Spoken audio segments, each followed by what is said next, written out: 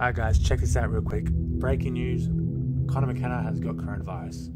The AFL has postponed tomorrow's Essendon v Melbourne game after Essendon player Conor McKenna tested positive to coronavirus. We're announcing today that we are postponing the Essendon v Melbourne game tomorrow after receiving notification today that an Essendon player has tested positive to the COVID-19 virus.